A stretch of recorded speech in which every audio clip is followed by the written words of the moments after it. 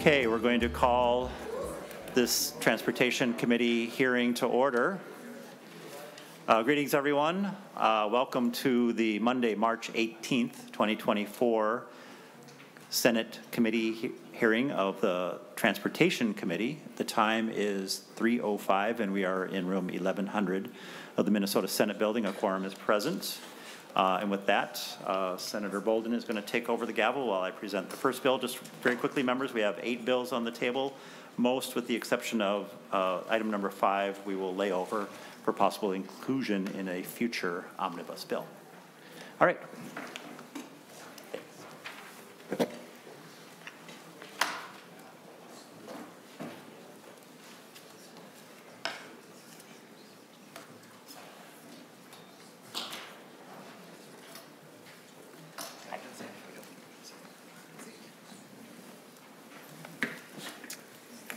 Senator Dibble with Senate File 4067.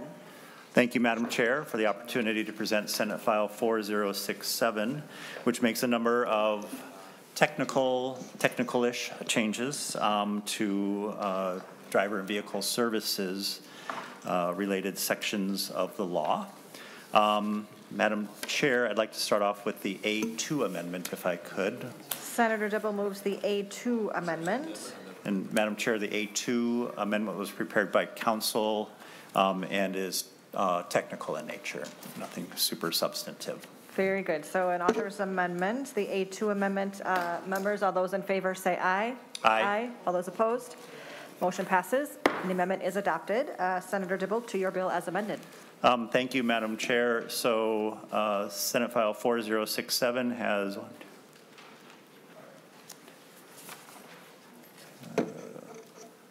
like 9 or 10 things that it does. And rather than just enumerating them and then having that repeated by the agency, I'll just have Director Zhang present the bill.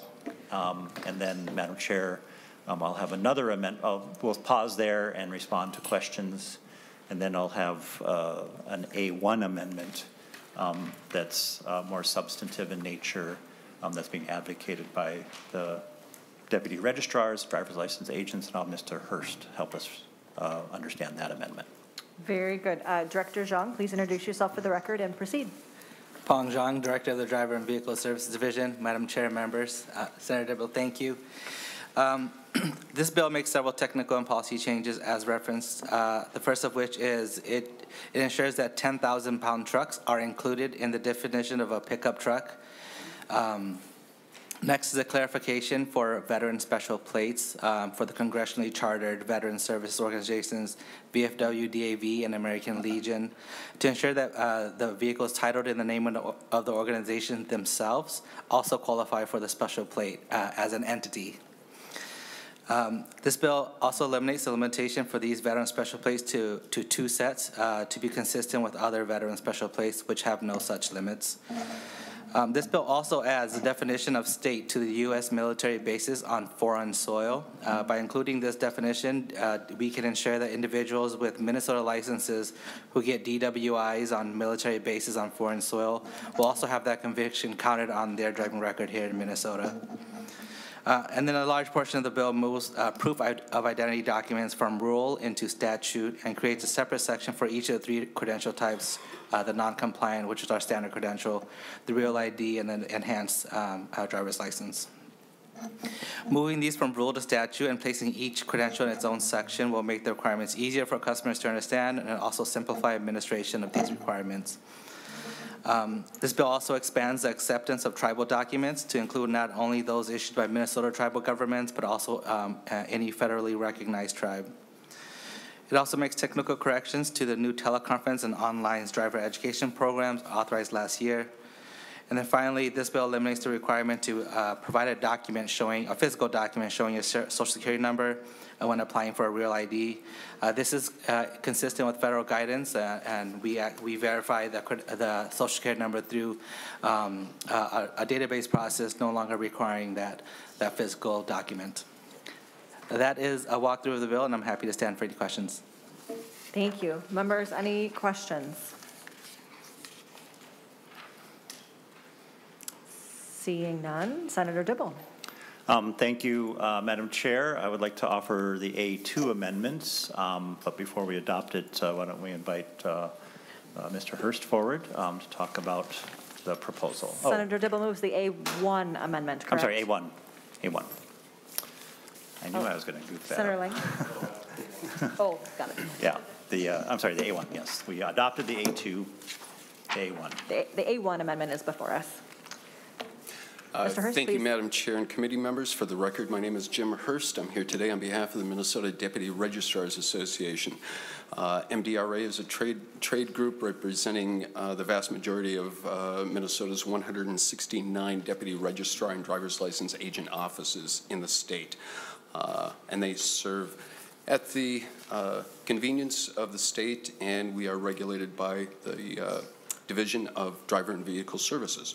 The A1 amendment that is before you is largely, it builds on some of the aspects of last year's omnibus bill, and also is in response to a few things that we've discovered, excuse me, just recently. First of all, the first two sections, starting at lines 1 through 5 through 1 through 1.3, as well as lines 1.17 through 131, these are very comparable, but quite honestly, what it is currently longstanding Minnesota rules forbid auto dealerships, financial institutions, and auto insurance companies from having any ownership, interest, or stake in a deputy registrar or driver's license agent office. This is very smart and prudent because we do not want to see any undue influence from those entities interfering with the work of the deputy registrar, driver's license agent, because they are quite honestly auditors, making sure that the information that comes to us is accurate and sufficient to be passed on to the state for them to do the final approval on that type of transaction, whether it's a title or a driver's license credential. What this does is to extend that, excuse me, what this does is extend that to state vendors. Most commonly in statute, there is something called EVTR. EVTR is a software company that dealerships use. It is a wonderful application. The dealers love it. The deputies love it. However, we want to make sure that a software company such as this is no different from the banks or auto dealerships or auto insurance companies, so that they don't have undue influence on the deputy registrars.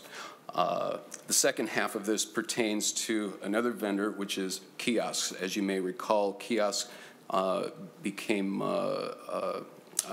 approved and is starting to be out in the metro area, but certainly these kiosks are not just in a deputy registrar office. They're in Cub Foods or other retail establishments. This just makes clear that a kiosk and the vendor who has the kiosk cannot become a deputy registrar or a DL agent going into the future. The third provision that is in the bill is on page 2, lines 2.4 through 2.7. This concerns the ability for an individual to apply for a title for a motor vehicle. There is a list of different credentials which are acceptable. Most recently, just last year, the year before, the individual applying, if they have a foreign consular card, that was an acceptable form of identification to complete this type of transaction. However, a foreign passport is not in the list, and we figured that it would be very appropriate to include a valid current passport as one of the options for an individual seeking to title a vehicle. With the passage of DL for All last year, we have seen people coming in succeeding in applying for that type of credential. However, at the same time, they were like, now I would like to title my vehicle. I used my foreign passport to, as a form of identification in this instance for a DL for All, but unfortunately we cannot complete that type of transaction for a title for a vehicle on the other hand. So this would just extend that into that. The last thing, which truly deals with the intent of legislation that was passed last year by this committee in the Omnibus Transportation Bill, and it was also a recommendation in the IER King report a couple years prior, and that was to encourage more limited driver's license agent offices to become full-service providers. Driver's license agents in the state are either full service, meaning they do renewals, brand new applications, and the like, or they're limited. Limited offices can only help you if you've lost your car during the current cycle and you just need a replacement. In those cases, these limited offices can do that, and that's all they can do as it pertains to driver's licenses. Last year's legislation, omnibus bill, appropriated $750,000 to the to DVS, in which case that was for the intent to reimburse these offices seeking to become full-service operators. However, the existing rules governing distance requirements got in the way, and so we had a number of offices, primarily in the rural part of the state, who were denied the ability to upgrade to become full service. And it was because they were 22 miles from the local office instead of 25 miles away. It was things of that nature. So what we are proposing in this last section of the amendment is for a one-year period only, because we do appreciate the rules in existence, but for 1 year outside of the 7-county metro area, any office that is currently a limited office, limited driver's license agent who wants to become a full service office may do so without the hindrance of the existing rules. But that would sunset after 1 year, so they would have this narrow window of opportunity to do it, and that also correlates with the appropriation, the $750,000 that I talked about. That would otherwise would end by the end of the current biennium. And so by doing it this way, the money is there for these offices to do it, and we wouldn't have to come back to the legislature and ask for a new appropriation after the current biennium. Lastly, I just want to say that all of this has been vetted by the department, and DVS has indicated they have no concerns with the language as proposed in the A1 amendment. And with that, I would be more than happy to answer any questions that any of you might have.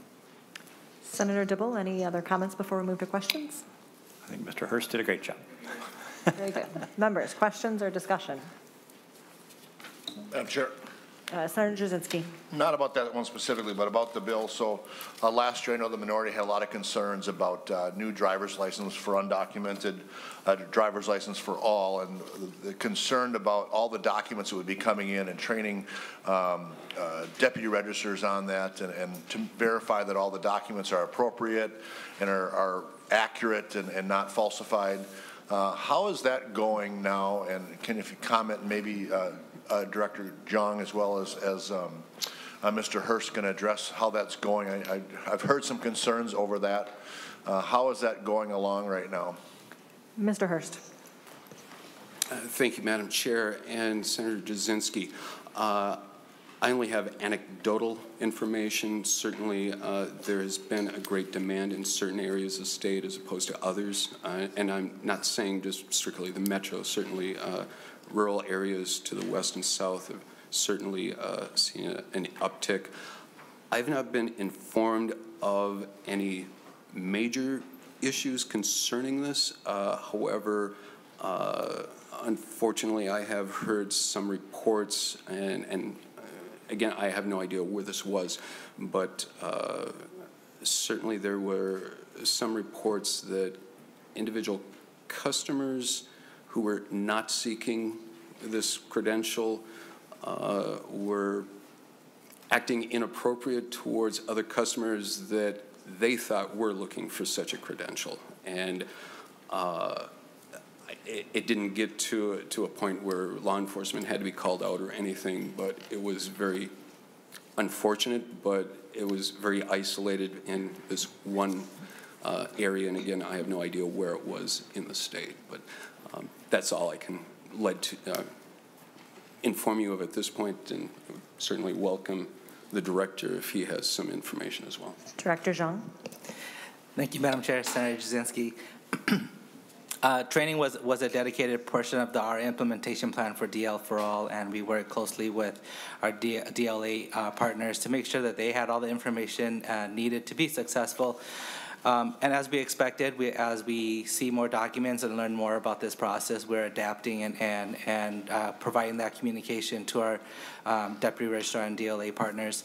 We meet regularly with DRBOA and MDRA leadership, as well as the larger DR and DLA community, so that we can identify and flag these kind of issues. And I will say that it's been a great partnership. We've been learning a lot together, and we're documenting what we're learning and making those materials ready or available for everyone. Senator Jasinski. Thank you. That's it. Other questions or discussions?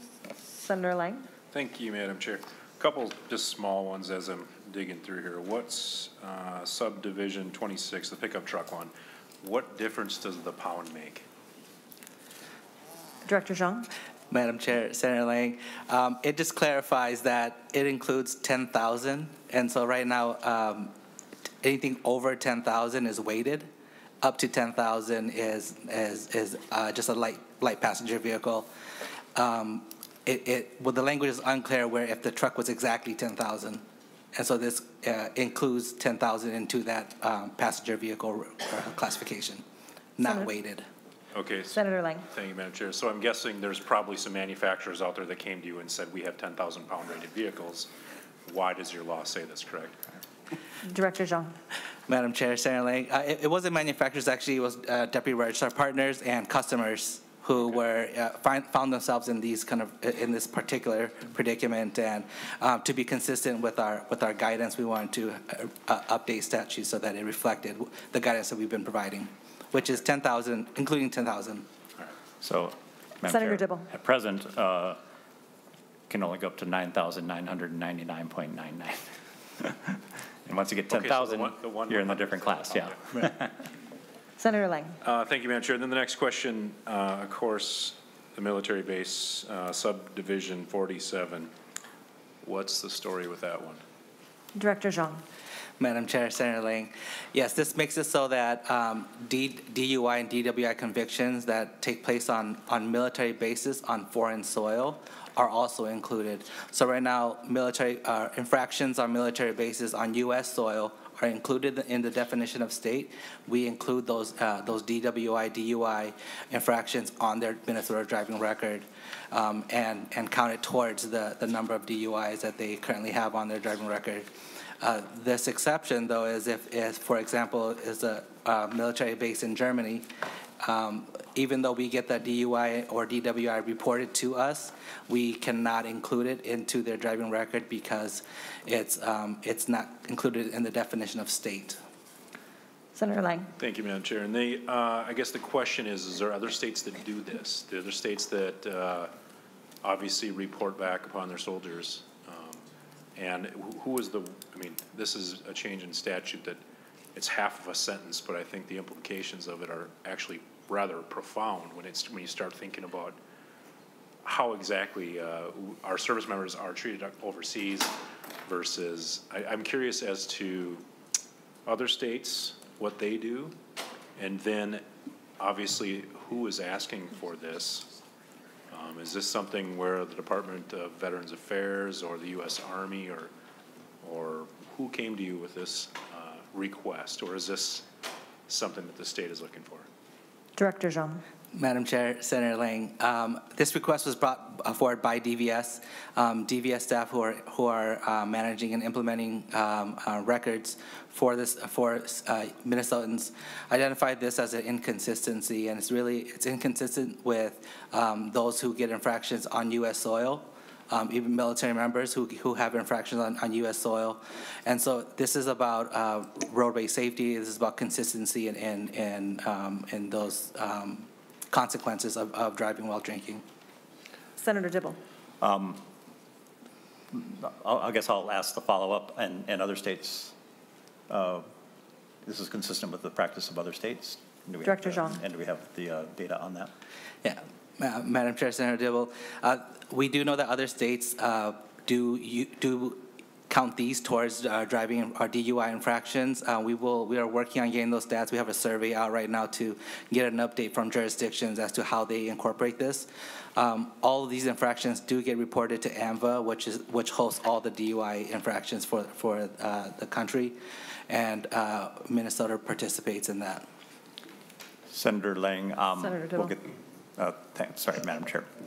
Senator Lang, we'll get that information to you before we take final action on this. We're laying this bill over, so. Senator Lang. Thank you, Madam Chair. The only other thing I would say is that if they are in Germany and they get a DUI while they're in Germany, obviously they're going to be prosecuted more than one time on a DUI, correct? Madam Chair, Senator Dibble. I don't think that's the case. This is just for the purpose of recording that DUI that goes on their driving record. Senator Lang. Thank you, Madam Chair. So if you are on a military base in Germany, the German authorities have no way of tracking you getting a DUI on that base? I'm not sure. I'm asking. I'm just saying, in the United States, the civilians would know about a DUI that you got on a military base. And if you're overseas and you get a DUI on a military base, not only would Germany, I'm sure, whoever the foreign country may be, know about it and prosecute you, but now we're going to do it in Minnesota at the same time. So I'm a little iffy about how are they prosecuted? How does that driver's license? I know it's just for tracking purposes, but you know what I'm saying? we're kind of getting them twice on this one. Director Jean. Madam Chair, Senator Lang, I can't speak for prosecution of DUI infractions on foreign soil, military bases on foreign soil. We know that military bases have their own MPs, and those bodies are the enforcement arms of those on military bases, and they are the ones that write those tickets and provide those citations. As far as the criminal aspect of it, I can't speak intelligently to that, and I will have to look into it more. Just as clarification, Director Jean, this bill doesn't address prosecution, merely reporting. Is that correct? Madam Chair, that is correct. Senator Lang. Nope, that's all. Senator Howe.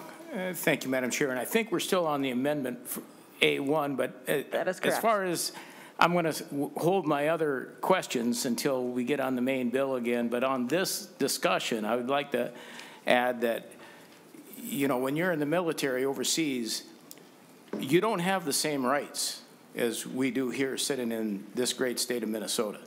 So your prosecution and your defense is not near what you'd have if you were here.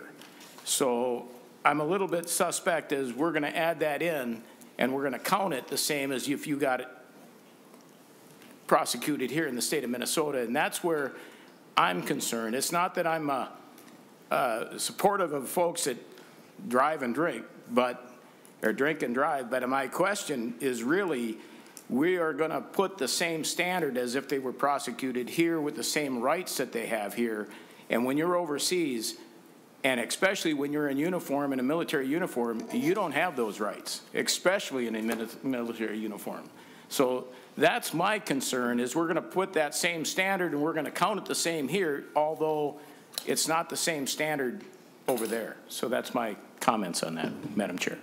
Director Zhang, I'll ask you for comment, but also I'm going to tack a question on there to clarify that this is specific to service people who are on a military base. Is that correct?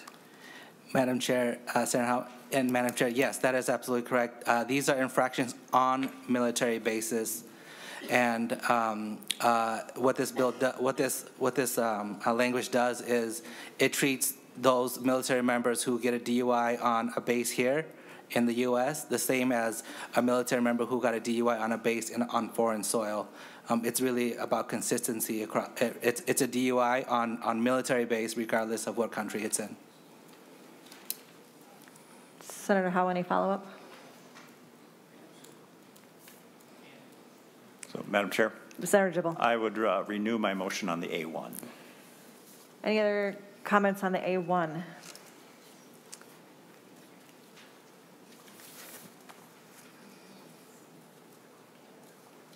All right, members, so we will, on the motion to adopt the A1 amendment, all those in favor say aye. Aye. All those opposed? Motion passes, and the amendment is adopted. Senator Dibble, any other comments to your bill as amended? No, Madam Chair. I mean, I think Senator Howe might have had some Yes, questions. discussion on the bill as a whole, as amended. Senator Howe. Thank you, Madam Chair. And Senator Dibble, I always was, when I first got here, told that the repealer, the proof of a bill is always in the repealer. And as I look at this repealer, I believe we're repealing this section to conform with federal law. My question is what is the federal law that we're trying to conform to, and why don't we just put those items into the bill instead of taking this out? I guess that's my question. Senator Dibble. Thank you. I think that is the goal, but I'll let Director Zhang respond. Director Zhang. Madam Chair, Senator Howe, yes, it's a Real ID update that no longer requires the physical Social Security card to be presented because we already do an electronic verification with the Social Security Administration with the number itself. And so the presentation of the card is no longer required. The federal code has been updated, and we're just updating Minnesota law to reflect that. Senator Howe. Thank you, Madam Chair. And Director Zhang, can they tell when there's multiple people, because Social Security numbers get stolen, when a multiple name pops up, does anybody get notified, or does that ever happen when you go into that system? Because people are still in numbers quite regularly in this day and age, sorry to say. Director Zhang. Madam Chair, Senator Howe, that Social Security number check is real time. We have live access, live interaction with the Social Security Administration. That transaction cannot complete unless there's an actual match. And so when a customer comes in and presents documentation, it'll have documentation with their name, date of birth information that matches that Social Security number. When that Social Security number is submitted to the Social Security Administration for verification, that validation comes back and it needs to match exactly the application that was provided. Senator Howe. Thank you, Madam Chair. And one follow-up, Director Zhang, does that same verification follow with the ITIN then also? Director Zhang. Madam Chair, Senator Howe, can you repeat the last part of that question? The individual tax identification number, the alternate to a Social Security number? Director Zhang. Madam Chair, Senator Howe, we're not authorized to use the individual tax identification number as in lieu of the Social Security number. The credential application, driver's license, or Minnesota ID requires a Social Security number if you provide U.S. documents. Senator Howe. Okay. Other discussion or questions, members? Any closing comments, Senator Dibble? No. I appreciate the time and attention on the ITIN question. Senator Howe, we're going to lay this on the table, so we can come back to it when we have the omnibus. So, or if members have any questions in the meantime between now and Friday, shoot them to me or to Mr. Greenfield or to the agency, and we'll try to respond to those or be ready for those questions for the omnibus. Thank you. Very good. That being said, Senate File 4067 as amended will be laid over for possible inclusion. Thank you, Madam Chair and members. The next bill will be Senate File 3949, Senator McEwen.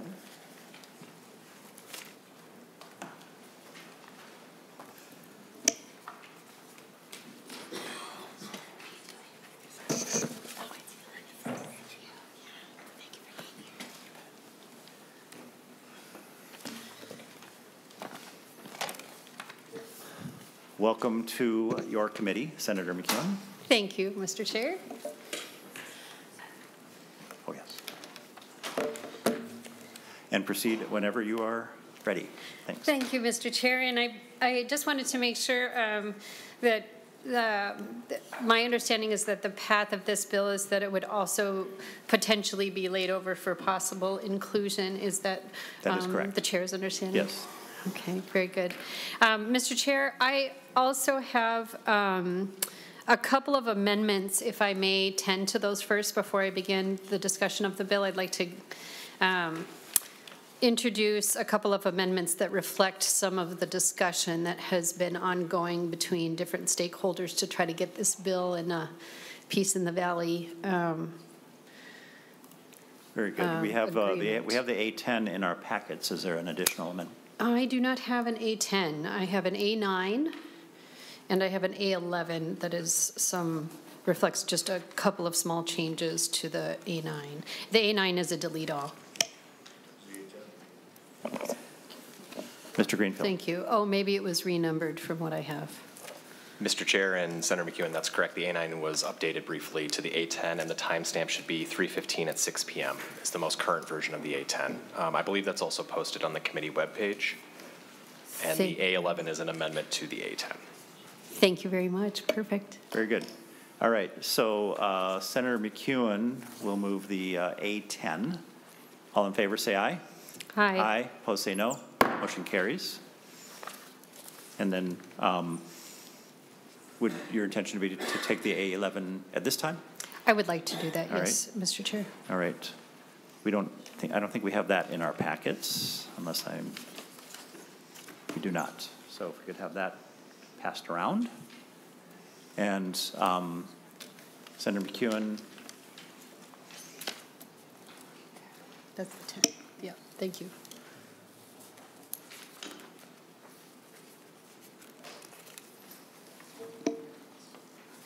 Okay, suspend for one moment. We are locating the A11. Thank you.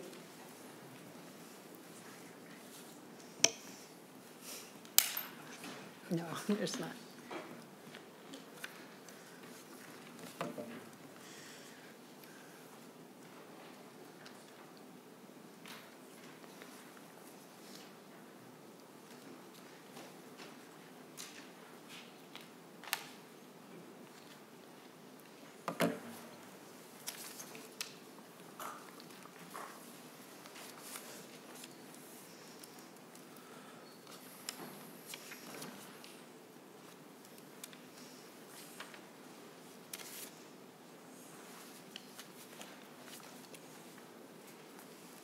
So we'll get a presentation from Mr. Greenfield on what the changes of the A11 are, and then we'll have you make your presentation. Then when it shows up, we'll take action on the A11. How does that sound? That sounds perfect. Thank you, Great. Mr. Chair. Yes, Mr. Greenfield. Mr. Chair and members of the committee, sorry that a physical copy hasn't been distributed, so we're going to do a little engrossing to the DE on the fly. I apologize. On page 2 of the Delete Everything, there is reference to a 10-year time period that after conversations with Senator McEwen and the department has been changed to 4 years. So beginning on page 2, line 13, we are deleting the phrase must give a 10-year, 10-year, and insert, comma, as much as practicable, comma, must give a 4-year, and that is to reflect unforeseen circumstances that might result in a relocation. On page 2, line 15, before the word highway, insert the word interstate. This is to reflect the intention of the author that this apply to interstate highways. And page 2, line 17, this is the other provision pertaining to the 10-year requirement. We are deleting 10-year and inserting 4-year. And so those are the 3 changes that are incorporated in the A11 and should be posted soon on the committee page. And we'll take action on that when the A11 is in front of us. So Senator McEwen, why don't you proceed with the presentation of your bill? Thank you very much, Mr. Chair, members, for your time today in hearing Senate File 3949. In the interest of time, I will be brief. Senate File 3949 requires MnDOT to open their rights of way to utilities for the co-location of high-voltage transmission lines unless there is a public safety concern. With load growth expected to explode due to reshoring of manufacturing, data centers, electrification, and fulfilling our state's clean energy and net zero goals, new transmission lines are absolutely imperative. We want utilities to have the option to run high voltage transmission lines in public rights of way wherever possible, rather than purchasing easements on private property or going through an eminent domain process. I want to note this bill does not require utilities to co-locate in already existing public rights of ways. It is the utility's choice as to whether or not they utilize this tool. And with that, Mr. Chair, I'm going to turn it over to my testifier in support of this bill, Randy Satterfield. Mr. Randy Satterfield, to explain more about this bill. Welcome to the committee. Please introduce yourself for the record and proceed with your testimony. Thank you, Senator. Chair Dibble, Vice Chair Morrison, Lee Jasinski, and members of the committee. I'm Randy Satterfield, Executive Director of Next Gen Highways. Next Gen Highways Minnesota appreciates the opportunity to provide testimony on Senate File 3949. We applaud this committee's consideration of important provisions related to accelerating deployment of high-voltage transmission infrastructure critical to Minnesota's energy future. Next Gen Highways Minnesota is a coalition of labor, industry, and environmental partners who support policies that can help speed the process of siting transmission lines while also impacting fewer landowners and communities. Simply put, Next Gen Highways Minnesota seeks to give utilities and other transmission developers another tool in their toolbox for siting high-voltage transmission. Next Gen Highways has its roots in Minnesota and neighboring Wisconsin, where utilities and the Wisconsin Department of Transportation have been successfully siting transmission lines in state and federally funded highway rights-of-way for nearly 20 years. In fact, Xcel Energy and American Transmission Company the jointly owned Badger Coulee line uses 100 miles of Interstate 90-94 right-of-way. And for reference, I spent nearly 20 years at American Transmission Company helping to site and permit hundreds of miles of transmission. Next Gen Highways collaborated with the Minnesota Department of Transportation over a period of nearly 2 years to investigate the feasibility of siting transmission in interstate rights-of-way, culminating in a feasibility study published in the spring of 2022. While this study identified critical considerations for successfully siting transmission in highway rights-of-way, all challenges identified are surmountable through proactive coordination and planning between the utility and the DOT. SF 3949 provides a highly popular option to ensure all public right-of-way along interstates and highways are open to co-location of high-voltage transmission. The state regulations currently prohibiting this option in interstate rights-of-way are based on both old federal guidance, which has since been rescinded, and arbitrary state statutes that have nothing to do with the technical, economic, or social feasibility of constructing high-voltage transmission in interstate rights-of-way. Moreover, in a public opinion poll, nearly 80% of Minnesotans who said they preferred co-location of transmission with public rights-of-way suggest this is a policy that must be passed now. Minnesota Next Gen Highways continues to engage stakeholders, including utilities and MnDOT, on a common sense solutions to help realize our shared goal of considering the co-location of transmission infrastructure in highway and interstate rights-of-way when and where it makes sense. The urgency is real. Minnesota committed to 100% carbon-free electricity by 2040, just 16 years from now. In the world of transmission planning and deployment, that's barely the blink of an eye. We appreciate Chair Dibble's leadership, Senator McEwen's leadership, and this committee's consideration and support of this important policy. Thank you. Thank you, Mr. Satterfield. Questions, members? All right. I see there are a couple of other testifiers, Senator McEwen. So we'll invite Kayla Christensen forward from the Minnesota Conservative Energy Forum and Adam Trombley from Nobles Cooperative Electric. Chair Welcome. Dibble, thank you. Chair Dibble and members of the committee, I'm Kayla Christensen, Executive Director of the Minnesota Conservative Energy Forum.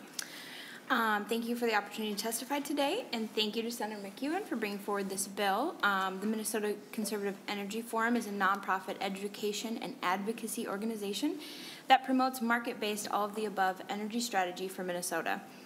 I'm pleased to be here today to share MNSF's support for Senate File 3949 as amended. MNSF's field program, the Land and Liberty Coalition, serves as a resource and provides education across the state to the public and local policymakers, often in areas where utility-scale renewable projects are being proposed.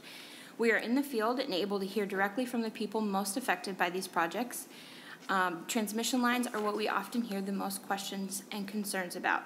The leading questions are, 1, why can't we bury the lines? And 2, why can't we put them along transportation corridors where room allows for this kind of infrastructure? The answer to the first question is it's extremely expensive to bury high-voltage transmission lines, and they are very difficult to repair. But the answer to the second question is one we have been seeking for a number of years.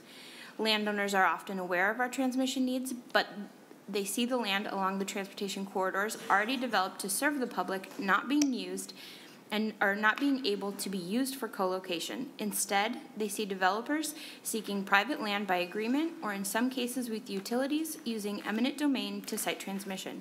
Your constituents are asking for this. At the beginning of March, MISO released its preliminary plans for Tranche 2. This project would be a great candidate to take advantage of this policy.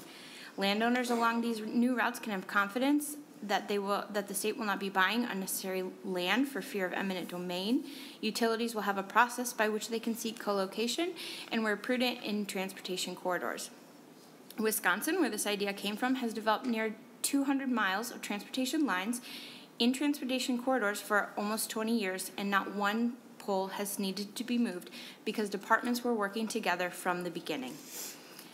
While there are discussions still happening about cost sharing, we are confident we can get to an agreement that works for MnDOT and utilities.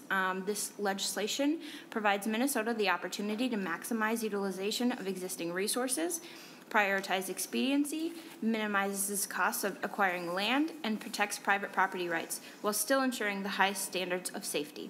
This bill just isn't something that only industry groups want. We hear from your constituents on a weekly basis about why can't we put them in the interstate corridor. This is creating another tool and putting to use during project planning, giving the PUC, utilities, developers, MnDOT, and communities flexibility. We urge you to support Senate File 3549 as amended. Thank you. Thank you very much. And Mr. Trombley, welcome. Thank you, Mr. Chair and members. My name is Adam Trombley. I'm the CEO and General Manager of Nobles Cooperative Electric. Since this is the Transportation Committee and some may not be familiar with the cooperative business model, allow me to give a brief background as it impacts our view on this bill. There are 44 distribution cooperatives who provide safe, reliable, and affordable electricity 24 hours a day, 7 days a week. Each of those 44 distribution cooperatives has a unique service territory. Electric cooperatives serve 85% of the geographical area in the state, but we only serve 1.7 million Minnesotans. We are locally governed, we do not earn a rate of return, and we serve some of the poorest counties in Minnesota. We appreciate that Senate File 3949 does not mandate utilities locating power lines in interstate right-of-way, and we appreciate having MnDOT become involved in siting discussions early in the process. However, we strongly oppose the cost shift portion of the DE amendment, Section 4, beginning on line 2.19 of the amendment, shifts the relocation cost burden on the interstate freeways to the utility. The section allows for cost recovery. First, electric cooperatives do not get a cost recovery. We are governed by our boards. If there is a cost, our members pay that cost. My cooperative serves an area around Interstate 90. My cooperative serves 6,700 members. Hypothetically, let's talk about a project where we'd have to relocate a line from the interstate right away. Let's pretend that cost was $100 million. If my 6,700 members have to pay the full relocation costs, that's approximately $15,000 per member. Even if MnDOT wants us to move early, by this amendment, my members would still have to pay for 25% of the relocation costs at $3,700 per member. I don't believe my members have that to spend on relocation projects, and I'm not sure many members of the committee has constituents who can pay that. Utilities currently have to pay relocation costs for trunk highway right-of-way relocations. That is why we work with our wholesale power supplier to make sure we think about cost. We need to balance the need to upgrade the system with potential future costs to members. If the relocation of facilities on interstate is meant to benefit the entire state's transportation system, why should only a few have to pay that cost? Again, we aren't an investor-owned utility. We don't get a guaranteed rate of return.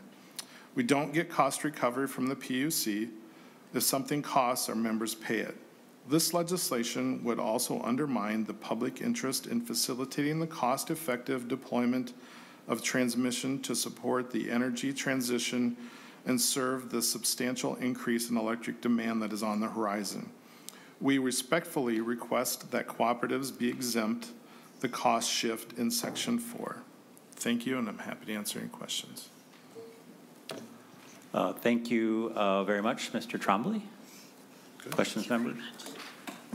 All right. Mr. Chair.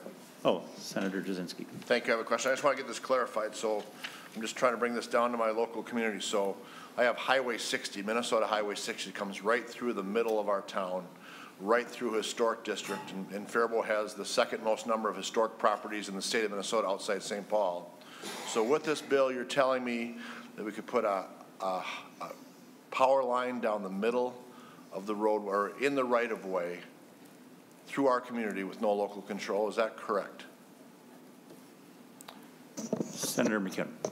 Thank you, Mr. Chair, and thank you, Senator Jasinski, for the question. I'm going to seek some expertise here from our expert testifier. Yes, Senator. Mr. Satterfield. Yeah, thank you, Mr. Chairman. Senator might not fully appreciating the nature of that highway. It sounds like it might be. Mr. Satterfield, if you could move your. It sounds like it might be a state trunk highway.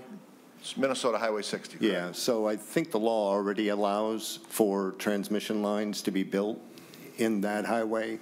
The bill being considered here is for federally aided highways, primarily interstate highways. So with respect to the highway you're referencing, the law would already allow for a transmission line to be sited there.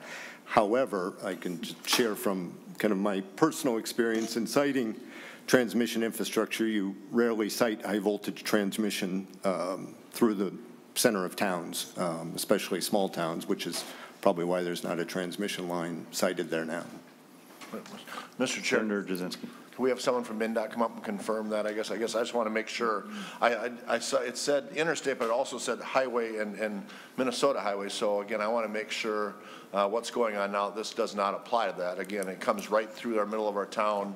It doesn't go down the main street, but it crosses over. And if this would apply, then I put a transmission line down the middle of the town through the historic district. I want to just verify that's not possible. So, Mr. Rudin, if you could answer that, please. Welcome to the committee, Mr. Rudin. Please introduce yourself for the record and proceed. Thank you, Mr. Chair. Eric Rudin with MnDOT Government Affairs. And no, I don't think there's anything in here that would require us to locate a utility in that situation. As was pointed out, it would currently be allowed today if there was room, you know, which would probably mean like an underground installation, I would imagine, in a historic district like that. I think, you know, we would not be permitting something to run down like a high voltage line down a downtown street, because there just wouldn't be room for those types of poles. So this, I think, would be more in an undeveloped area, which is, if you're familiar with the CapEx project, for example, up along I-94, I think it's sort of intended to get at those types of situations. Senator Jasinski. Well, again, I'm just looking at line 1.10 on the original bill, and I guess maybe on the DE, but it says along any trunk highway. So Highway 60 is a trunk highway, correct? Mr. Rudin, or Senator McEwen. Mr. Chair, Senator Jasinski, yes, Highway 60 is a state trunk highway. That's correct, but it currently is permissible today to install utilities along trunk highways. So I don't know that this would change that. You can see the language there starting on 1.11, except as deemed necessary to protect public safety or ensure the proper function of the trunk highway system. So I think in the situation you're talking about, we could argue that there would be public safety considerations to putting, high voltage poles in a downtown area. Yeah, they was tried. So I just wanted to verify that because, again, the way I read it, it basically would allow that through the DE that it would be allowed. It's up to MnDOT's discretion, but basically, if you decided that was the only way through, you could technically, MnDOT could make that happen. Correct? Mr. Rudy. Mr. Chair, yeah, I think for a trunk highway, it currently is allowed already, but I don't think we would say that's an appropriate place, and I don't think the utilities would also desire to put a high voltage line, for example, in that location. Mr. Chair? Senator McEwen. Thank you. And Senator Jasinski, I share this concern that you're raising. I certainly wouldn't want to see a high voltage transmission line go through a historic old downtown. I don't think anybody would. But it sounds to me like it already exists in law, not here, not with the DE, but separately in the law that could already happen. It is not happening. If you're interested in creating further protections to make sure that would never happen, I would love to join with you and perhaps draft some separate legislation. But my understanding is that this DE doesn't in any way open up a new avenue toward doing that doesn't already exist. And thank you, Mr. I just want to get that on record because, again, I didn't know the law before, but that would be awfully concerning to me if it would expand that capability to go through, that type of an area with highly populated. I-94 I think is a little different, but I would also have the concern there if I lived there of the same issue. But thank you. You answered my concern, so thank you. Thank you. Senator Lang. Thank you, Mr. Chair. I guess my question is, I think this bill is probably a good bill when it comes to having power lines in the right-of-way of roads. And I think that you probably know in my district, the hot new topic right now is the XL Energy pipe, or the XL Energy high voltage power line that's going through, a couple thousand landowners of property as it comes through about 5 or 6 different counties within my district. So my question is priority. At this point in time, does MnDOT or the utilities, do they take a stance on what would be the priority?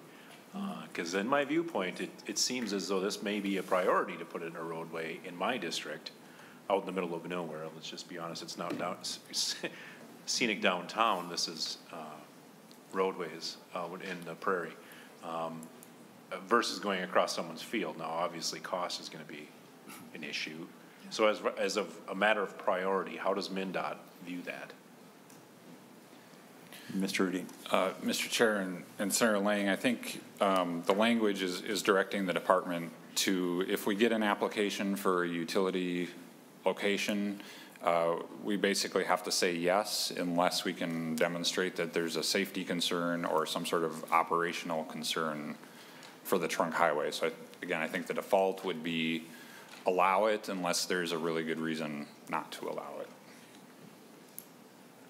Senator Lang. Thank you, Mr. Chair. So, I heard the author say before, and I'm in total agreement on this, that I think that this is a good way of having high power transmission versus eminent domain, because that's what we're talking about in Southwest Minnesota. We're talking about, hundreds of miles of eminent domain.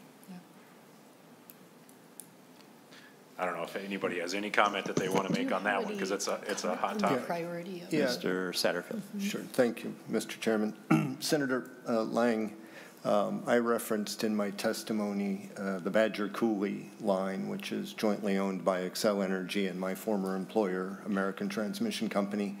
That line travels from Madison, Wisconsin, up to La Crosse, Wisconsin, and utilizes 100 miles of the Interstate 90-94 corridor. that 100 miles of use of the interstate highway corridor meant that 300 to 400 private property landowners were not impacted by that project. And that's exactly what we're trying to get at with this piece of legislation, because right now in Minnesota, the DOT does not allow consideration of interstate highway corridors, which often are the most valuable for consideration of co-location. Do they always work? Absolutely not, right? You know, DOTs may have plans to expand highways. Wouldn't make sense to build a transmission line in a highway that's going to be expanded because you'd have to relocate, and that's a headache for a lot of folks. But in other cases, like we found in Wisconsin with the 9094 corridor, there was, because it's an interstate, there's ample room for a high voltage transmission line co-location, all the while bothering fewer private landowners. And considering Minnesota's statute to decarbonize by 2040, right, you're going to be deploying more and more clean energy resources, and those resources, right, because of the nature of them, solar and wind facilities, they're deployed in rural communities. And it's often those rural communities that we also call upon to host transmission facilities. So, kind of our approach is that we kind of owe it to those rural landowners who are hosting society's generation infrastructure, right, to let them know we're considering other linear infrastructure corridors for the deployment of transmission assets. And interstate highways are just a prime example of linear infrastructure corridors that are ripe for co-location. All right, Senator Jasinski. Well, thank you, Mr. Chair. And that just brings up, the bill. I understand, in essence, what we're doing here. And I know we're going to the green way of things. But the 2040, that time frame, tell me how you think it's going to change Minnesota's landscape with these high transmission lines that we have to do. We've always thought Minnesota's beautiful, and you look over the scenic, prairies and fields. To get to the 2040 requirements, how is our landscape going to change as far as the aesthetics of our area? I mean, how many transmission lines? You said there's a huge need for them. So how far apart are we going to be seeing these, and how will it change the landscape of Minnesota and the aesthetics right now? I mean, that's my concern, is you're seeing more and more requirements for them. Minnesota's a beautiful place with the lakes and all those things. It just would be a concern of mine of what's the power lines going to look like as far as the number increasing from now to, say, 2040? Mr. Satterfield. Yeah, thank you, Mr. Chairman. Senator, I don't know that well, let me rephrase. I don't have the answer to that question. I don't know how many additional transmission lines will be needed. More will be needed, there is no doubt. And no doubt aesthetic concerns are real and legitimate concerns. In helping to site hundreds of miles of transmission in Wisconsin over nearly 20 years, we dealt with those concerns on nearly every project that we implemented. What I can tell you from my experience in Wisconsin is that because we were required by statute to consider the use of highway corridors as well as existing transmission line corridors, when we were able to utilize existing utility or highway corridors for transmission lines, that eased the burden in communities that could have been impacted but were not impacted. I would make an argument that if you can locate a transmission line where there's already infrastructure corridors, you are helping to preserve an aesthetic beauty, right? A highway is already a disturbed corridor to some degree. It is a prime place to place a transmission line as opposed to potentially clear-cutting a new transmission line across a greenfield area. So while I don't have the answer to how many more transmission lines there are going to be, what I can say based on my experience is that when you can site and permit transmission lines where there is already public infrastructure corridors, you help to ease any effects on the aesthetic beauty of the countryside. Thank you, Mr. Chair. Thank you. I have Senator Howe. Thanks. Thank you, Mr. Chair. And, you know, I guess one of the concerns I have is we're putting in an additional, and I kind of like following the interstates, the idea of keeping them out of people's backyards. As Senator Lang said, that transmission line coming from the southwest is coming through my district, and it is a very hot topic of discussion, to say the least. The question I have is, we have all kinds of agencies out there denying all kinds of things. Why do we make the commissioner of transportation respond within 90 days of a denial when we don't have that requirement on anyone else when they deny an MPCA permit or DNR denies a permit? How come we're requiring MnDOT, the commissioner of MnDOT, to respond with a denial within 90 days? Senator McEwen. Thank you, Mr. Chair, and thank you for that question. My understanding is that, I mean, the contents of this bill, including timelines, have been developed in discussion with the agency, with the various stakeholders, and this is the amount of time that is needed. The other processes for permitting and whatnot that you're alluding to, I don't have a sort of a measure in front of me of what those officials say that they would need in terms of timing to make those decisions, so I can't really speak to them. But I can say that the timing that is reflected in this bill does reflect that type of collaboration and consultation. Thank you, Mr. Chair. I guess my point is that I'm not worried about the 90 days. I'm just saying, do we trust MnDOT less than these other agencies that don't have to report anything? I guess that's kind of my question. But with that, then, if you're going to have, and I see in here also that within 30 days of receiving a written request, the commissioner has to assign a project coordinator. Does MnDOT have folks sitting there waiting for these projects to come, or are those additional people? That's Eric Rudine. He's going to handle all of these. Personally. He's just sitting there waiting. He's just sitting there waiting for word. Mr. Rudy.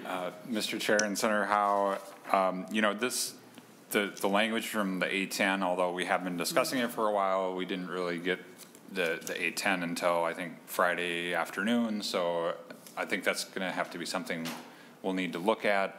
Yeah, we don't have extra staff just, you know, sitting around, but we do have staff that deal with utility permits, and so, you know, we'll have to take a look at whether we need some additional resources there. I think, obviously, part of it depends on how many applications we get. You know, despite the legislation, we might get, you know, one application in the next 2 years. It's hard to say, but I think we'd have to just kind of see how many proposals come forward and deal with it at that time.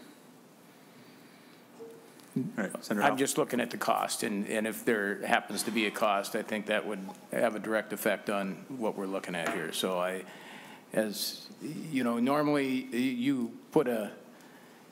you always assume that you're going to either it's a half a FTE or a full FTE or whatever it may be, or it's a negligible expense, whatever it is. But when I looked at that, that's the red flag that popped up.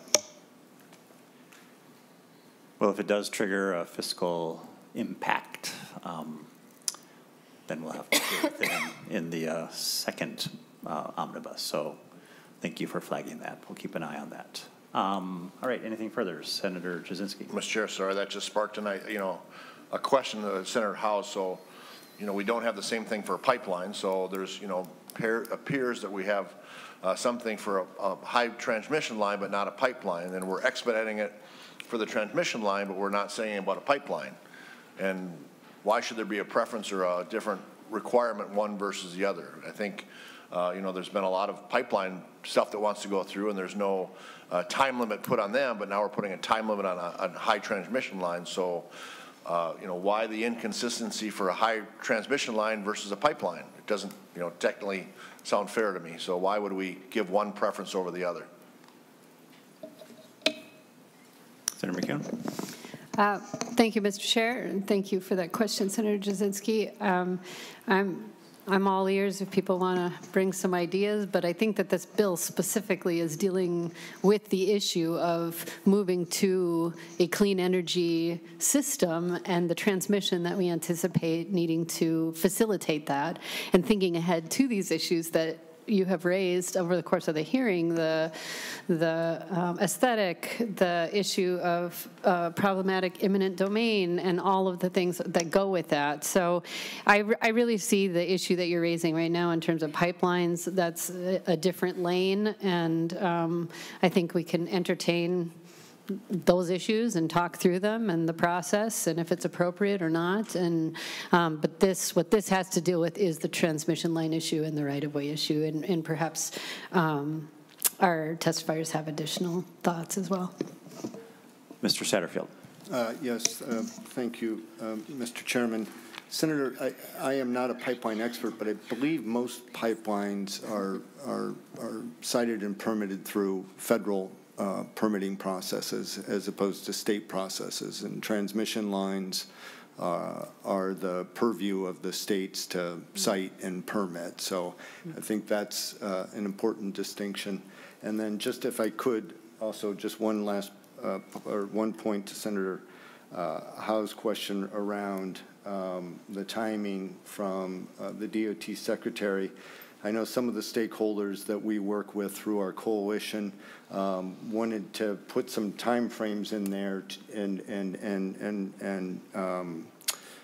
responsibilities of the commissioner to ensure that any denials of potential co-location aren't always just couched necessarily in kind of one denial category, safety, for example. So, our stakeholders wanted to ensure that if MnDOT gave a thorough review, that they had insight into what those denial kind of triggers were for the potential co-location project. All right. Anything further, members? We do have the A11 before us. Senator McEwen renews her motion on the A11. All in favor say aye. Aye. Aye. Opposed say no. Motion carries. Members, anything further on 3949? All right. With that, we will lay Senate File 3949 as amended on the table for possible future inclusion in an omnibus bill. And we're going to jump ahead, members. Senator Westlin is with us, and so we'll invite Senator Westlin to the table to present Senate File 4599.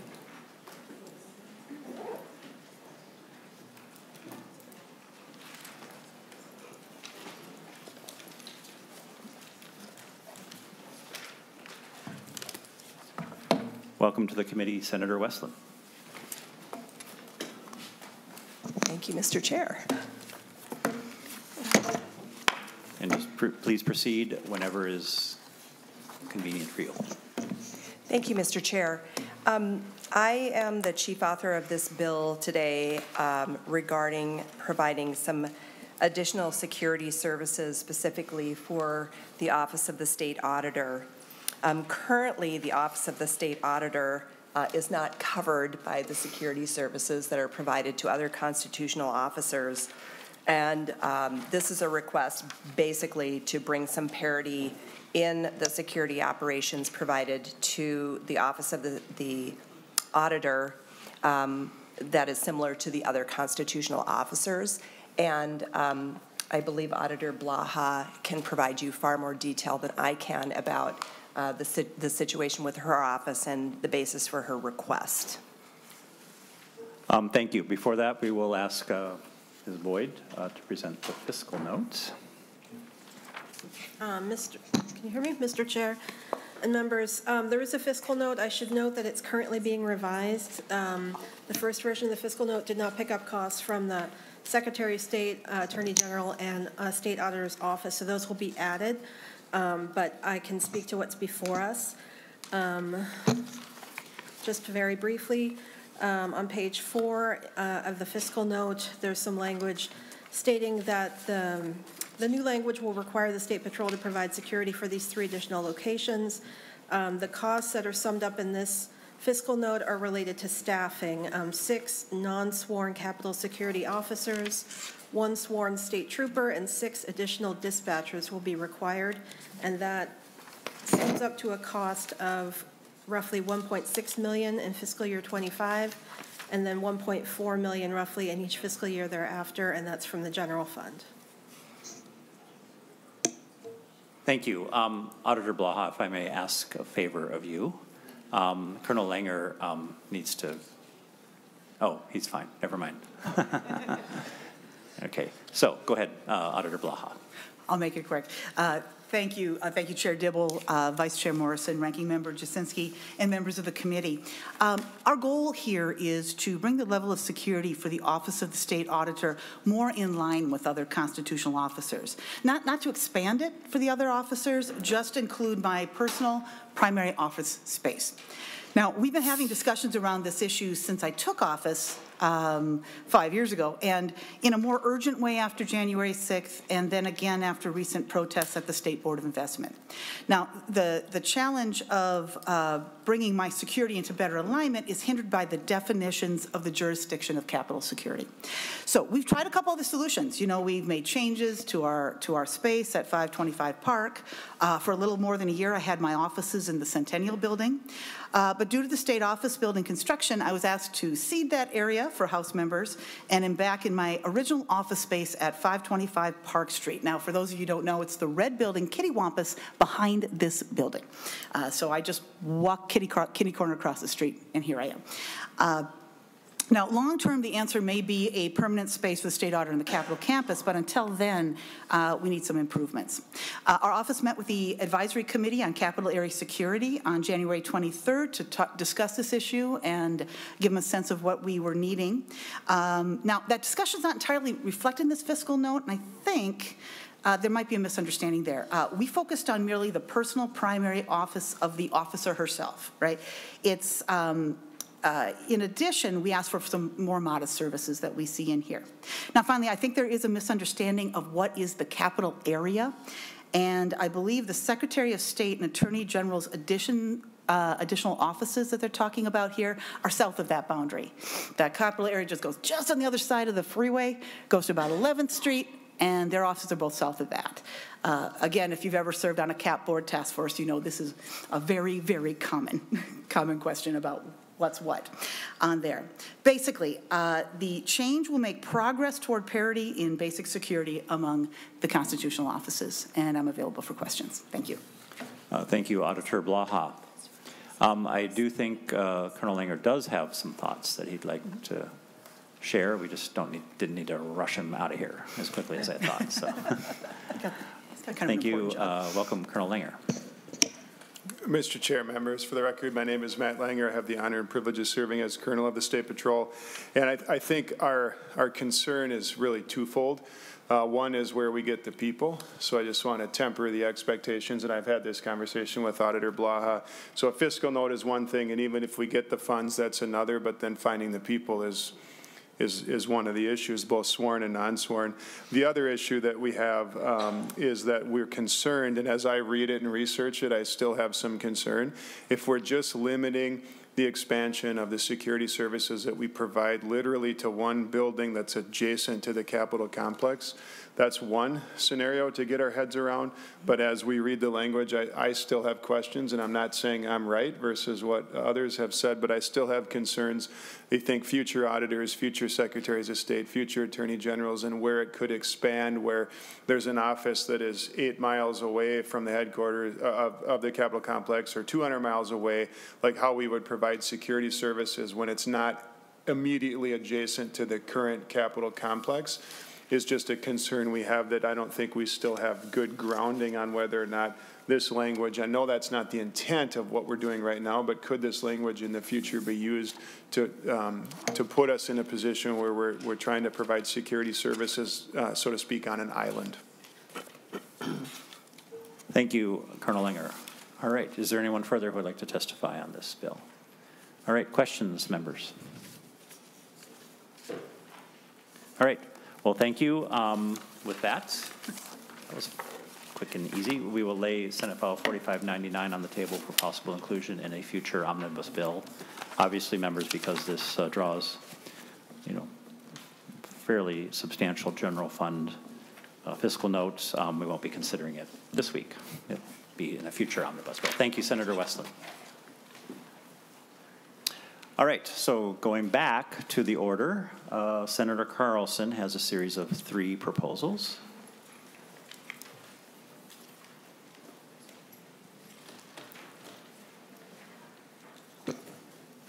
And we can just take them in order as they appear, starting with Senate File 4488. Welcome to your committee, Senator Carlson. Thank you, Mr. Chair. I'm bringing Senate File 4488, which actually goes back into my history of dealing with car seats, the child passenger restraint provisions. And we're modifying the description. There's a lot of things that have happened since we put this into statute, and that is that car designs have changed, seat designs have changed, and federal regulations have changed. So there's a lot of small things that have changed, and we're excuse me, we're just updating the language to fit the fit the federal changes and also the designs of what we need to have as safety regulations. We are also taking away the the lowest level of violation for not using a booster seat. There are lots of booster seats around now, and people are getting them from, there are a lot of hand-me-downs. So there's many statements here about what has changed, and I guess I could go through them, or I could just have my testifier here, Mr. Hansen, describe what has brought this on. Welcome to the committee, Mr. Hansen. Please introduce yourself for the record and proceed. Thank you, Mr. Chair and members. My name is Mike Hansen. I have the privilege of serving as the director for the Department of Public Safety's Office of Traffic Safety. As Senator Carlson described, really what we're looking at is a technical and modernization of the child passenger safety regulations that are on the books in Minnesota. What we're doing is bringing Minnesota in line with nationally recognized best practices for what seat our most precious cargo, our kids, should be in, so that those child passenger safety systems can do their job in the event that a crash does occur. And so we're updating the language. We're trying to clean it up and make it easier for parents to understand. As a grandparent of 2 little boys, I understand how much these things have changed since my sons were young back in the 1980s and 1990s.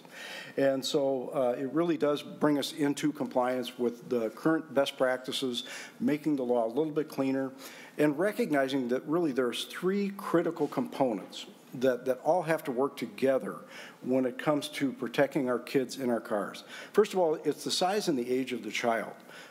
Every seat is not right for every child, and it's up to us at DPS to educate parents about that. But vehicles, as I think all of us recognize, are all very different these days, and they all have very different capabilities when it comes to the child passenger safety systems that are available out there. And then there's the seats themselves. They really run the gamut all over the place for what they can do, what they should do, but really what they're designed to do with a child of a given size and a given age. And so this language just helps us to clean all that up and hopefully make it more understandable for Minnesota parents. Thank you, Mr. Hansen. Would anyone else like to testify on Senate File 4488? Seeing none, questions from the committee. Senator Lang. Thank you, Mr. Chair. I'm curious, I'm just digging through this kind of for the first time in totality. This looks very familiar to, and coming from a parent that had kids in car seats not too long ago, this looks very familiar to the guidelines that Minnesota had always published. I'm assuming that that's where these came from. These look very similar to the guidelines that were, it was always very hard to find the law, the way the law was actually done. And specifically speaking, my kids do not fit into all of the guidelines that were in the guidelines. So when it came to the law, you had to go dig a little bit further before you could find the law on all the websites throughout the state of Minnesota. I'm a little concerned that now we're putting it in statute, and as I look through here, there's a couple of weight limitations and age limitations that I don't think my kids would have fit into, or my wife probably wouldn't have been able to be on a car seat till she was 15. So again, I'm showing a little bit of concern that this doesn't say guidelines at the beginning. I don't mind it's in statute, but I'm assuming there's a penalty that goes along with this. Can you state the penalty that I'm assuming it's something to do with Section 2? Mr. Hanson. Mr. Chair, Senator Lang, all valid points that you're making, and there is no one size that fits all. And so what we're trying to do is bring the recommendations from the national experts and their recommendations, as you referred to, into statute, so that parents have kind of that one-stop shop, so they're not facing the same situation you were, where, okay, here's the guidelines, here's the statute, how do we make all this work together? So by bringing that all together and following those national best practices, we can put it in one place and really make sure that parents have the information that they need in order to keep their kids as safe as they can in those vehicles. Yes, certainly there is a penalty if somebody is improperly transporting a child. It's a petty misdemeanor with a $50 fine, and that can be waived if somebody were to go through an appropriate educational process. Mr. Hanson, I'll draw your attention to the repealer, Section 2. On page 3, and then if you flip it over and you see that the petty misdemeanor is actually repealed. So is the intention to restore the petty misdemeanor? Because I heard you say there is a petty misdemeanor, but or maybe it's picked up somewhere else in another part of the state law. Thanks. Mr. Chair and members, that is the intent, is to restore the repealer. And these are discussions that we've had internally at DPS today, and we'll continue to have, and we'll work with the authors on this to ensure that that repealer stays there. There are a couple of reasons for that. Number one, there needs to be some type of motivation or consequence for not following the recommendations and the statute. Number two, there would be a fiscal impact to the Office of Traffic Safety to the tune of about $65,000 a year. All of that, those fine dollars, that $50 fine, goes into a dedicated revenue account, and we use that money to buy child passenger safety systems that we distribute free of charge to parents who may not be able to afford them. And so there's a couple different reasons for wanting to maintain that repealer. So we are working with the authors and with staff to make sure that we clean that language up, and so we have a better understanding of that with the final version. Senator Carlson. Yes, thank you, Mr. Chair. If I want to add one more thing, Senator Lang, and that is that you see the notation established by the manufacturer. The manufacturer is responsible for designing and also submitting the description of the child that can be safely carried in those seats. And that's the training has been, I think, largely showing Grandpa, Grandma to look on the side of that seat, find out if the seat is correct for that child, facing, and also weight, size, where it's put in, how it's attached. All of those things are part of the instructions on the safety seat. Thank you, Mr. Chair. I guess the only thing I would add is I'd rather see some sort of a disclaimer at the beginning to say this is our recommendations. There are probably areas within this statute that we as a state know that we can't address specifically. And that's where I think the system that we had, where the law is very restrictive or maybe not quite so detailed, but the guidelines and the suggestions are the detailed part because they can be changed so specifically. Now we're putting it in statute where you have to come back to a room full of us to change it, which maybe isn't always a good thing. That's the one concern I have with this is I don't disagree with any of the statements in here. They just are very, very one-size fits all, and I don't think that they fit all very well at all. So, but that's all I have, Mr. Chair. Thank you. Senator Howe. Thank you, Mr. Chair. And I'm just thinking back to my life when I had 4 kids at home. I still have 4 kids, but they're not at home. They're all grown adults now, but and they probably at one time or another could have qualified for a car seat even though they were over 13. But what I'm looking at is I'm thinking back, a lot of the vehicles I had were 5-passenger vehicles. And I've got a 12-year-old and probably 3 in the back that need, you know, 2 in car seats and 1 in a booster seat. And I've got to put that, where do I put the 12-year-old? Says he must be in the back seat.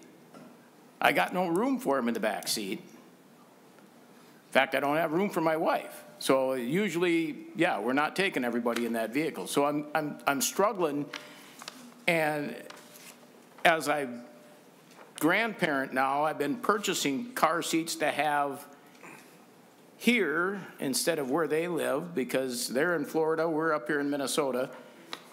When they come to visit, I need car seats. Well, car seats aren't cheap anymore. You're spending $150, $200 for a good car seat. I'm just thinking of the people that don't have the dollars and the cash to outlay, and now we're going to find them another petty misdemeanor, $50, that they can't even use to get a car seat.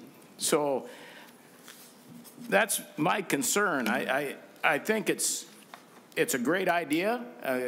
I think restraint systems are super, but holy smokes, to put it in, to make these folks break the law just to transfer their kids, I think is a stretch for me. Well, Senator Howard, it is the law presently. I think the idea is to create more clarification. Right now, it's a little hard to follow, and a little. This is trying to actually address the issues that Senator Lang expresses. And Mr. Chair, is it right now state law to have, you can't put someone over 13, under 13 in the front seat? I know you shouldn't, but I mean, I've done it because I can shut my airbag off on that side. But Mr. Hansen, can you respond? Mr. Chair and Senator Howe, it's been a while since I've looked at the current language, so I did want to go back and review that before I was able to give you a true and correct answer for that one. So, all right, well, we'll get clear on that. Again, we're laying this over, so we have lots of time, all kinds of time to deal with all these questions. Senator Coleman. All right. Anyone else? All right. Oh, Senator Jasinski. Well, Mr. Chair, I don't want to date myself or date any of our members, but I think it's been about 15 years since I put anybody in a car seat.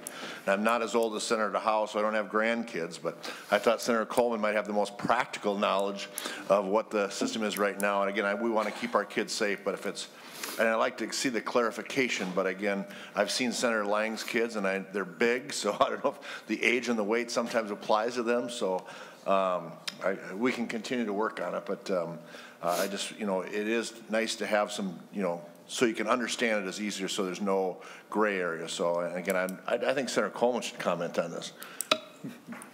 Senator Coleman.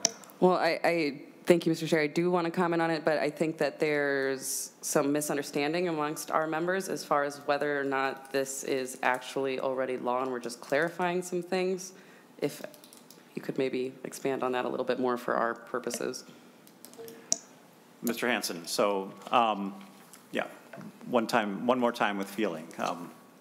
You know, what is the current state of the law with respect to child restraint, and what is the goal of this bill? As I understand, the goal of this bill is to create more clarity around what the requirements are, take it out of rules, get it into law, and describe it in a way that is more understandable. And also, I assume there will be a renewed or continuing effort at public education materials that the public can benefit from to have some understanding of what their requirements are for transporting children of varying ages and sizes. Mr. Hansen. Mr. Chair, Senator Coleman, and members, again, let me touch on the education part of it first of all. We have child passenger safety technicians across the state. They're police officers, they're firefighters, they're volunteers. And for anybody who has a question, if you've got, you know, kind of one of those tweener kids that you're not quite sure what they should be in, please contact our office. We'll put you in touch with somebody who is close by, who can meet with you and who can show you and explain to you what is the best type of safety system for your child at that time. The current language that's on the books, was written a number of years ago, and as the science and the design of these systems has evolved, the guidelines have also evolved from the national experts in child passenger safety. And so what we're just trying to do is modernize that language to bring it in line with those national experts that help us to develop, as Senator Lang said, those guidelines that are out there, Safe Kids Worldwide, organizations like that help us to put our training classes together, provide the training materials that we use, but also provide us with recommendations for legislation that will improve child passenger safety. Motor vehicle crashes are still the leading cause of death for our kids 0 to 5. And so anything we can do to more safely transport them and protect them is a step in the right direction. Thank you, Mr. Chair. Thank you for that answer. So I think that I would have to echo then Senator Lang's request that the language sticks to, as close as possible, more guidelines. I think our concerns are the last thing we want is to put a mother who's just trying to survive into a tough position. I know from personal experience with my oldest, I have 3 in car seats right now. From personal experience with my oldest, he had to flip around a few months early because it was so upsetting to him being faced away from us that he would go blue in the face from screaming, and I had to make the mother's judgment. That's unsafe as well, especially when he starts choking up. And so I think that we don't want to demonize any moms that are just trying to figure out and trust their gut and what's the best decision. So getting the language as close as possible to guidelines versus mandated type language would probably be best. Thank you.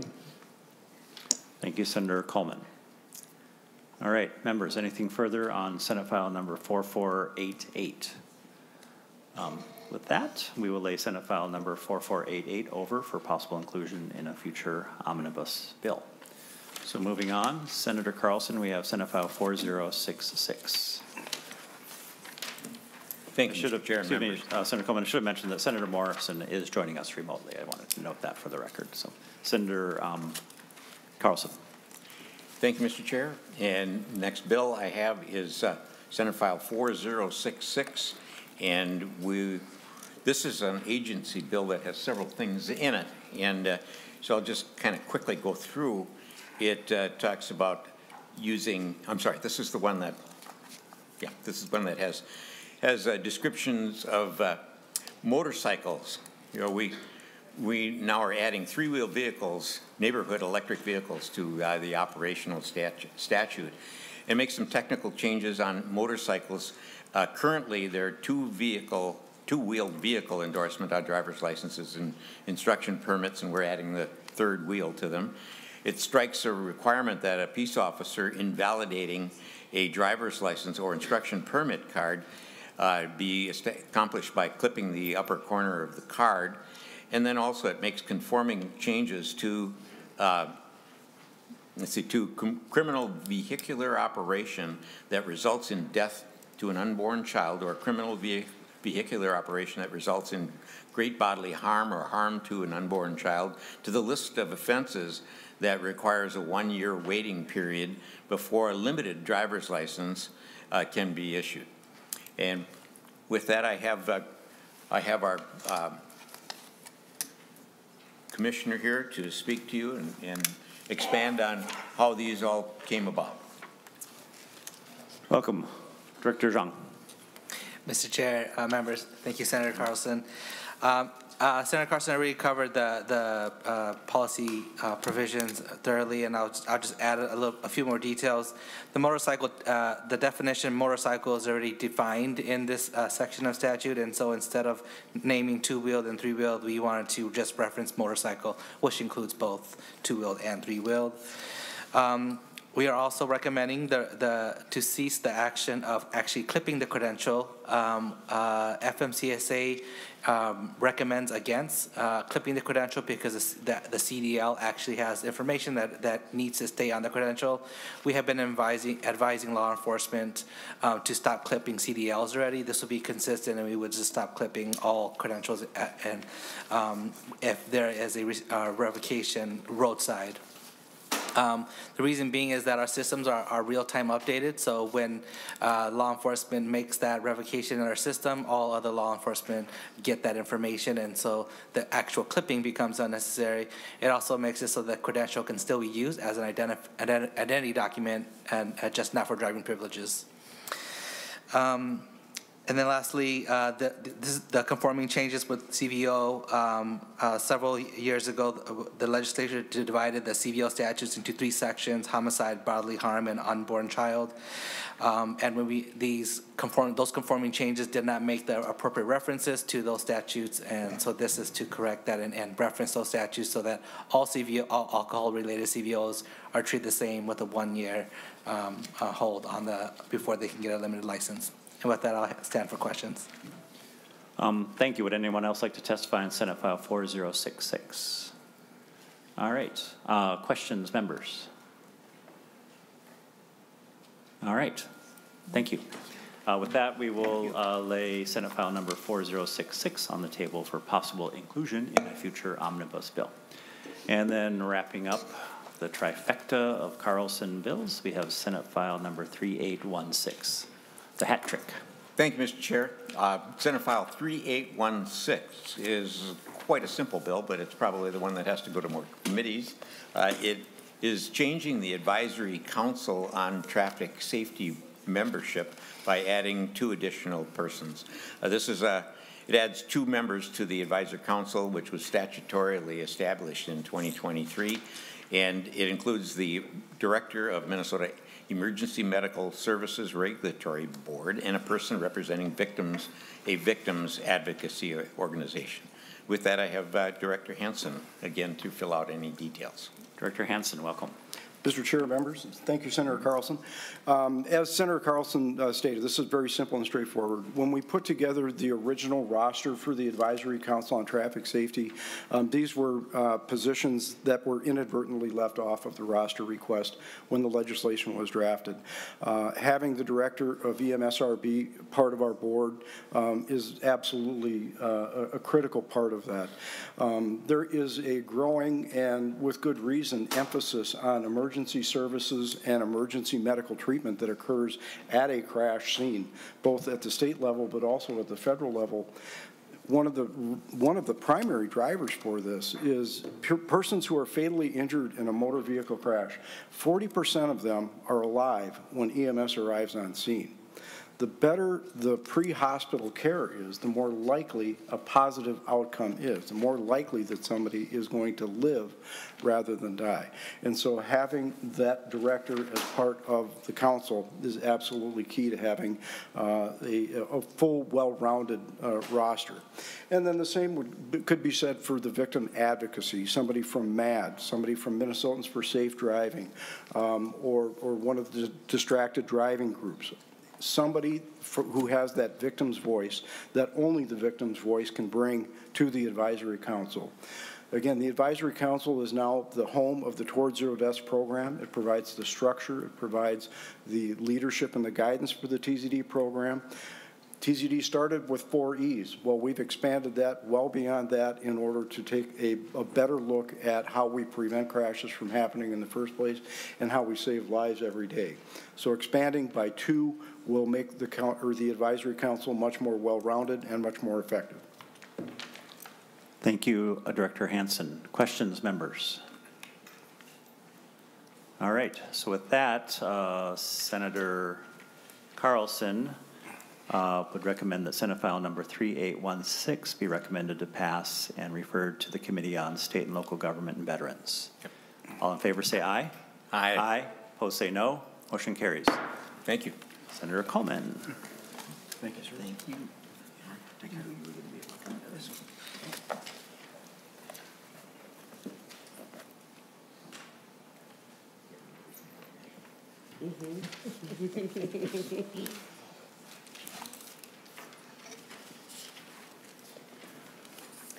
Welcome, Senator Coleman. So we are going to hear your bill, and then I think we're going to hear some discussion on another idea as well that's kind of somewhat related to motorcycle matters. So please proceed with your presentation of Senate File 2132. Well, thank you, Mr. Chair. I'm very excited to have this bill heard today. I should preface this conversation by saying I have never once ridden a motorcycle in my life.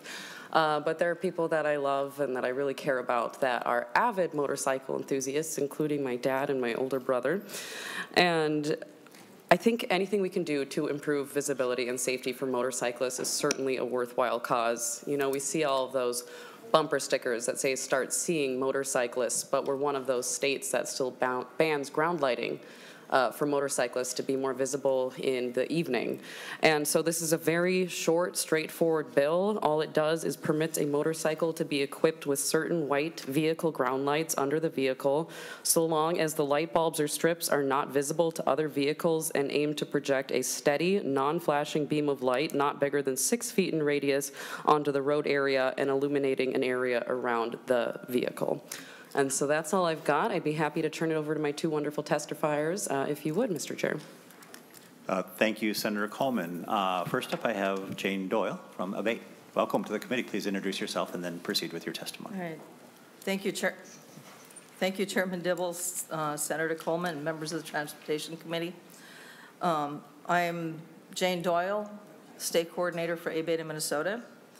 Abate, Minnesota is the largest street motorcycling rights and safety advocacy group in Minnesota with thousands of members who ride a variety of motorcycle brands statewide.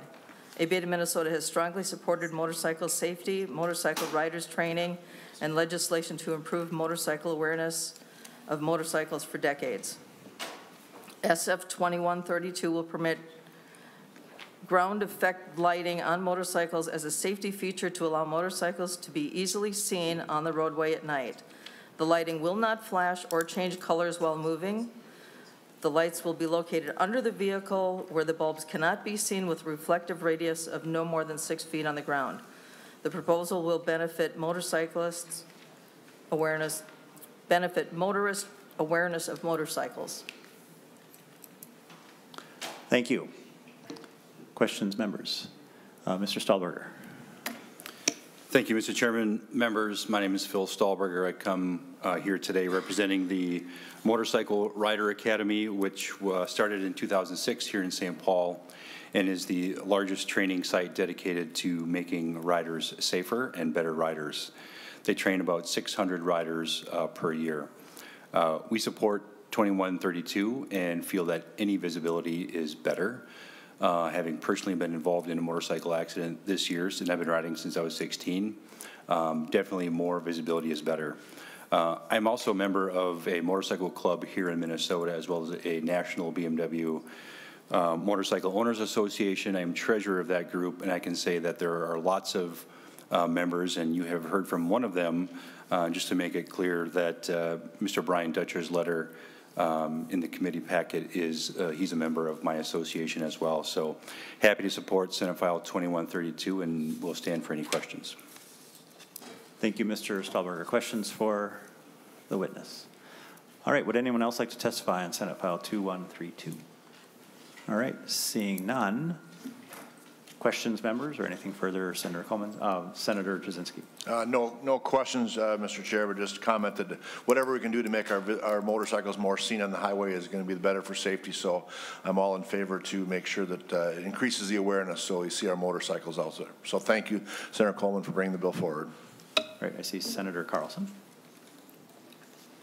Thank you, Mr. Chair. And I guess I'd like to question the three testifiers. Is there any restriction on, for instance, colored lights that are in the sides of motorcycles? You know, we see these major trucks having a tremendous display of lights. And I've been riding a motorcycle for many years as well, and I know what it's like when someone doesn't see you. So that I'm just fine with even colored lights. helping light the way and helping people see that motorcycle that's coming up next to them. Senator Coleman. Thank you, Mr. Chair. Thank you, Senator Carlson, for the support. The language currently does just say white lights. That is as far as our conversation has gone thus far with law enforcement.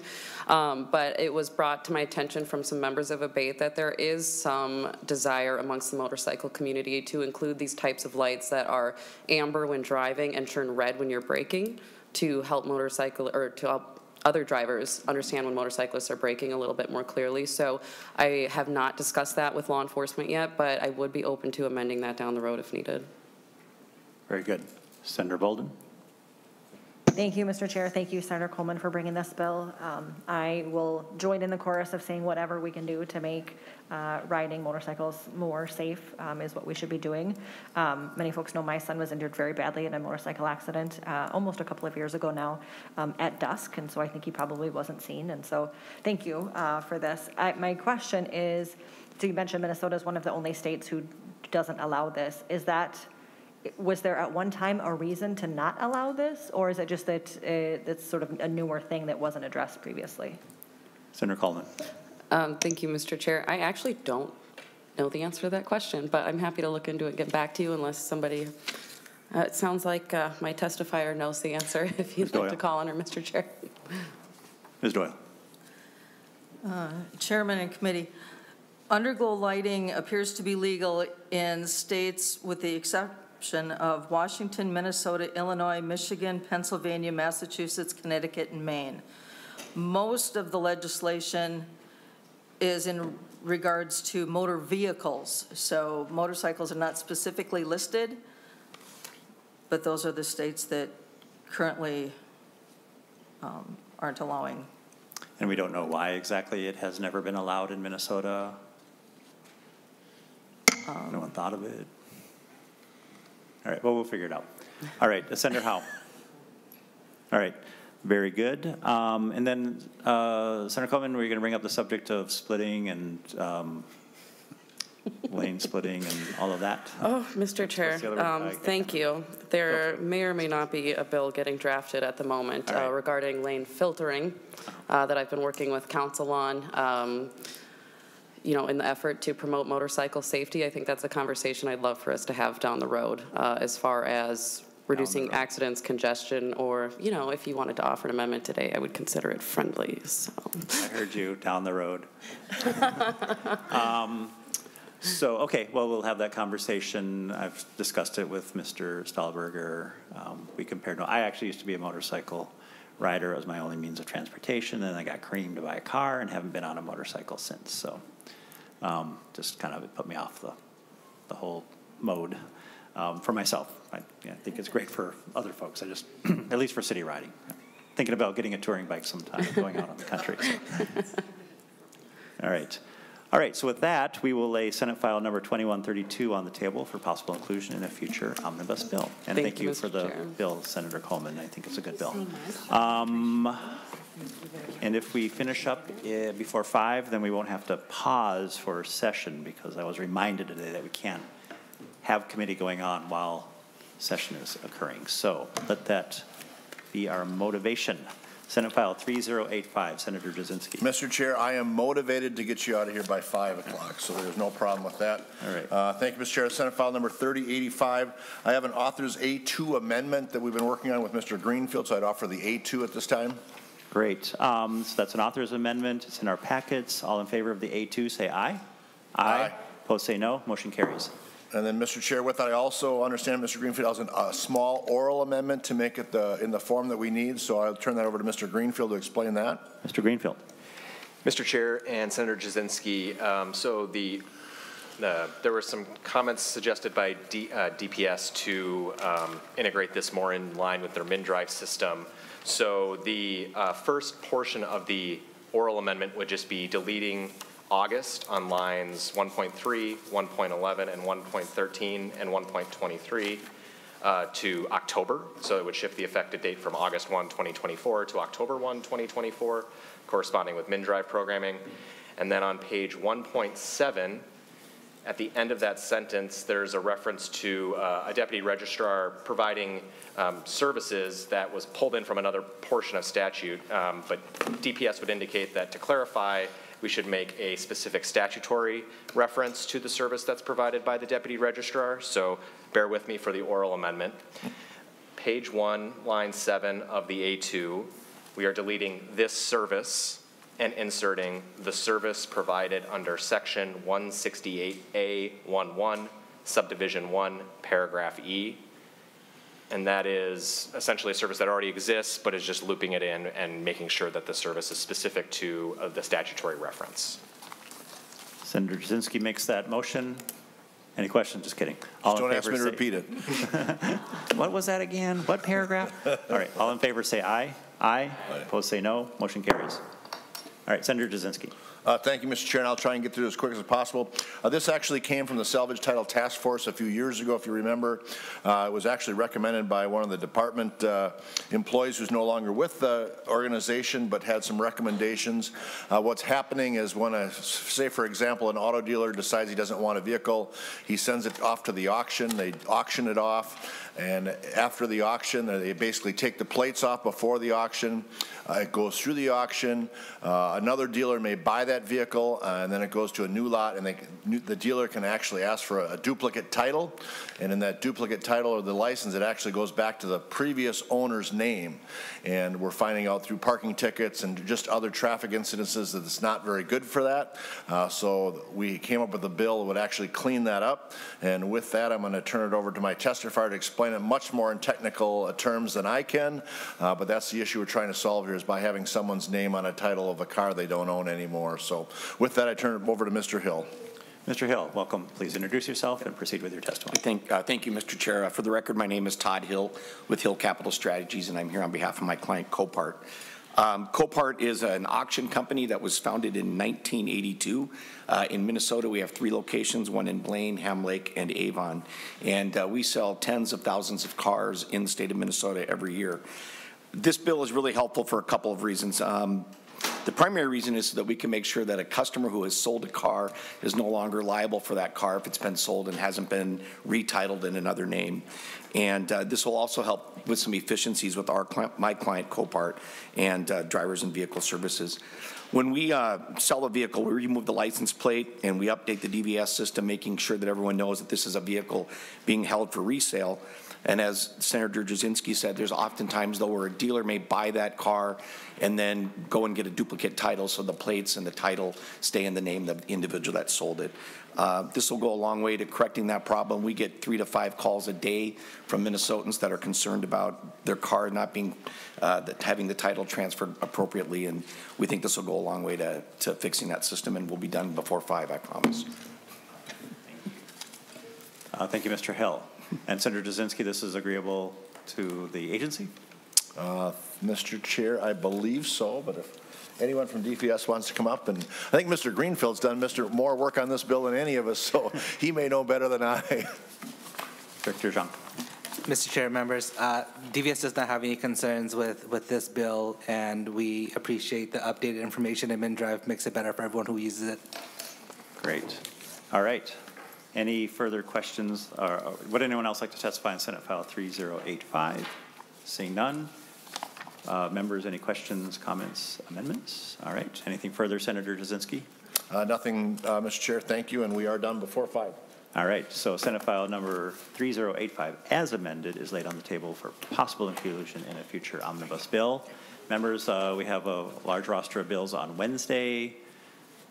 People are streaming to my doorstep asking for consideration of late breakers, and so I'm open to that. And if we can't fit you in on Wednesday, I might have a little window on Friday, or maybe we can take it in by amendment. We're going to post the omnibus bill sometime Thursday as early as possible, and we'll work with Senator Jasinski's office as well on all of that, and then we'll take it up on Friday for its initial rollout and markup, and to pass it out by 5 o'clock on Friday. So with that, we are adjourned. Thank you.